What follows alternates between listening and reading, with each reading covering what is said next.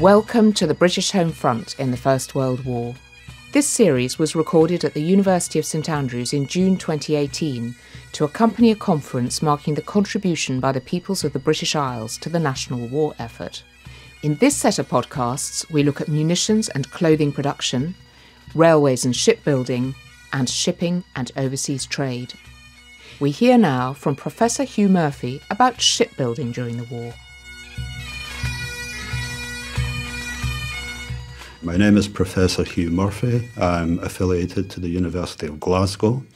I'm visiting reader on maritime history at the National Maritime Museum, Royal Museums Greenwich. I'm also the series editor of the Research in Maritime History series at the University of Liverpool. I'm going to look at the impact of the First World War on the private British shipbuilding and ship repair industries with emphasis on Clydeside. In 1913, there was a record launching of almost 2 million gross tonnes for the industry, and on the Clyde, which was the world's premier shipbuilding river, nearly 750,000 tonnes were launched by 29 firms.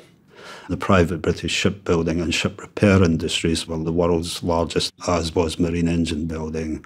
Britain also had the largest navy, the largest mercantile marine, which was 4 times the size of Germany. At the outbreak of war, the sheer size and scope of our maritime industries meant that we could ride out most eventualities in a war of indeterminate duration.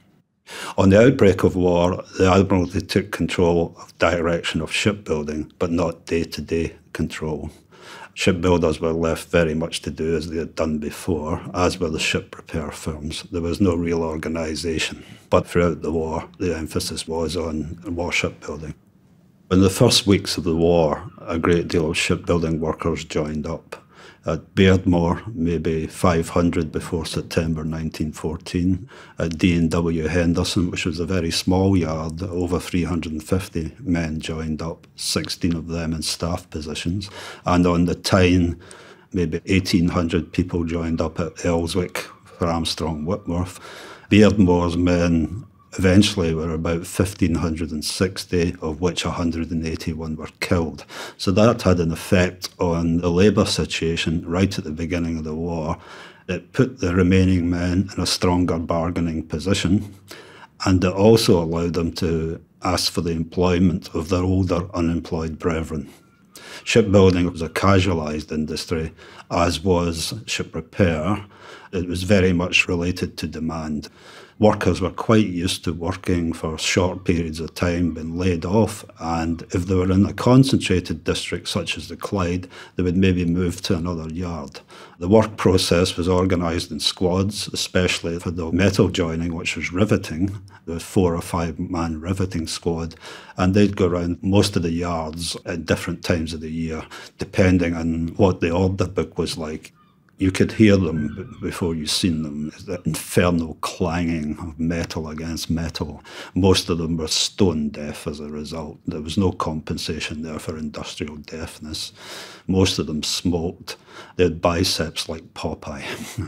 They were paid by a system of every 100 rivets they deposited, they were paid a certain amount of piecework rate. A rivet counter would come around with a boy who would paint red lead paint on the rivets to show that they'd actually did them, and so that they couldn't claim that they were more rivets than they actually did. Riveting squads and platers are the most important squads in the hull trade. Platers were probably at the apex of the production process, but riveters actually put the ship together. Plating was also a very skilled occupation because one had to bend and roll plates to particular angles to fit the ship, and everything would be riveted. You would start with the keel and move up through the strakes and through the sides of the ship. After riveting, it would then be caulked. Caulkers was a distinct trade too. Caulking makes the ship watertight, and they all belonged to the Boilermaker Society. Well, labour shortage was not really a problem until conscription occurs in 1916. After that, it becomes more problematic, and women enter the industry under schemes of dilution, which basically meant they were allowed to do some tasks in the shipyards, but not a great deal. Nationally, 3% of the shipbuilding workforce were female, and 6% of the marine engineering industry were women by the end of 1918. That's exactly the same percentages as in the Second World War too. Women did work in riveting squads, but as heaters and catchers. You heat the rivet in a charcoal fire. You then take it out with tongs when it's white hot. You give it to the catcher, and the catcher throws it up. It's then caught again, normally in someone's bonnet, by the way. And the inside of the hull, there's a guy called the holder on, and the riveters at the other side of the hull. That's the old way of doing it. But by 1916, pneumatic riveting guns were widely used and much more efficient. Women also worked on the marine engineering side as turners, fitters on machines like centre-lathe turning. Before women became heaters, it was always done by young boys, and the catcher was usually a young boy too. The riveter was a male, as was the holder-on. They were very, very strong men because you had to be in the old days. Even to hold a riveting gun for 12 hours a day took a great deal of strength. The problem with the shipyard workers who enlisted in September 1914 was by 1916, most of the shipyards were wanting them back because the amount of tonnage we're losing to the U-boat. It then becomes imperative by 1917, in the second unrestricted U-boat campaign from February to September 1917, that we build more cargo ships, especially because the rate of sinkings is increasing exponentially. Some men were sent back to the yards, riveters especially, because riveters were in short supply. The industry in 1914 produced about 1.5 million tons of shipping, but that was a carryover from 1913.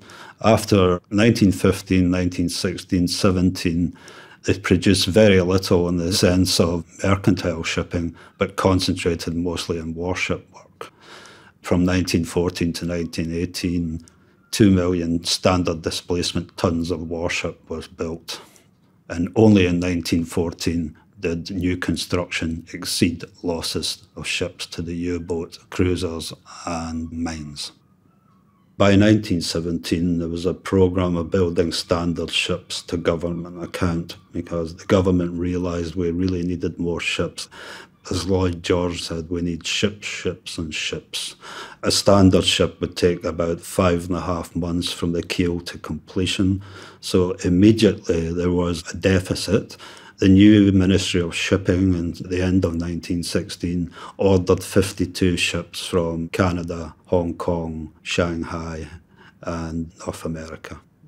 But it did take some time for the standard shipbuilding programme to get started. The government also instituted a national yard in Chepstow on the River Wye at the confluence with the Severn, but it never built a ship until after the armistice. The private shipbuilders would not divert workers to it. They looked after their own interests. The impact of the war was the industry increased its capacity to build to nominally around 3 million gross tonnes a year. That was done by an extension to existing berths. Also, 2 new shipyards were built, one at Haverton Hill in Tees and one at Burnt Island in Fife, but none of them had produced ships by the time of the armistice. So after the armistice, we had an industry whose capacity had grown by about 25%.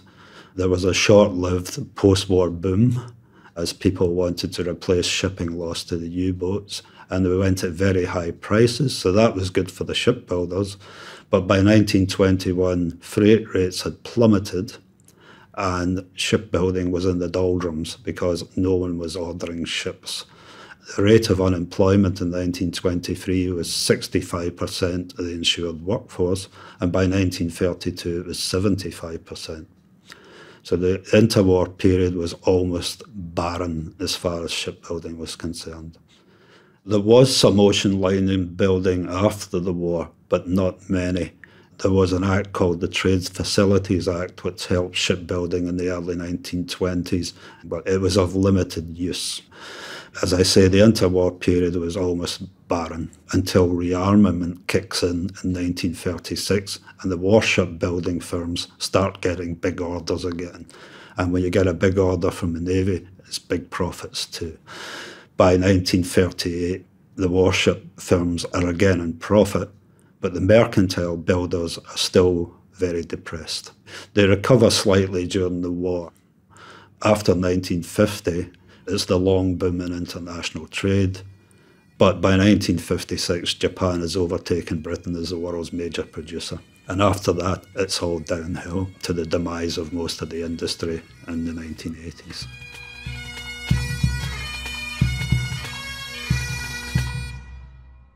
That was Professor Hugh Murphy on shipbuilding during the war. You have been listening to the British Home Front in the First World War. The podcast series was made possible thanks to the generosity of John Cawthorn and the 1926 Foundation.